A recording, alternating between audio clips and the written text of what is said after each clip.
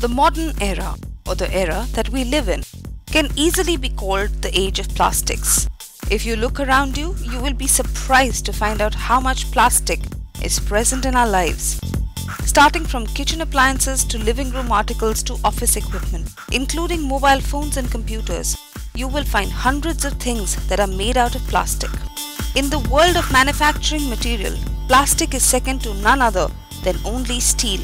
After steel, plastic is the most widely used material because of its low price, adaptability, variability and durability. While the steel industry is facing a crunch due to high input costs, the Indian plastic industry is booming.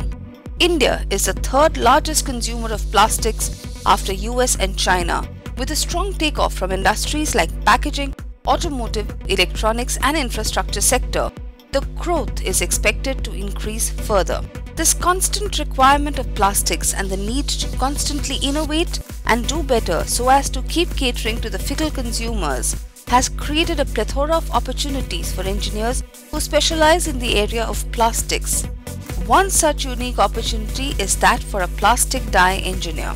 A plastic dye engineer produces dyes for sample or mass production of plastic parts from drawings or its specifications. The designing and fabricating dye is done with the help of CAD/CAM system.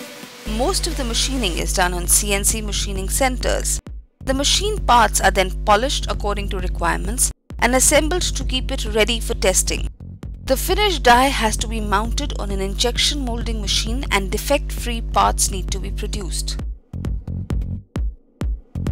Plastic dye engineers are a critical link in the overall plastic injection molding process. Plastic injection molded components in the field of telecom, automobile, home appliances, office automation and entertainment electronics, etc. provide myriad obstacles and challenges from dye design to dye making, inspection and the troubleshooting of molding defects. A plastic dye engineer does the following: modify or develop a plastic product, analyze the manufacturing feasibility, manufacture and test a prototype, design a production die, estimate the cost, work from engineering drawing or design, create necessary plans and programs, manufacture the die, test the die, troubleshoot the die, inspect the die and the product, approve the die for production. To give the Indian plastic dye engineering students a more global perspective in their field, the National Skills Development Corporation NSDC participated in the Plastic Dye Engineering competition for WorldSkills 2013 held at Leipzig, Germany, ably represented by Jitin Benny, who had qualified to participate in WorldSkills after winning both the regional and the national competition. The WorldSkills competition is the flagship event of WorldSkills International, a membership organization made up of 65 countries and regions to promote skilling amongst the youth of the world. WorldSkills International is growing rapidly and its members now represent over 70% of the world population.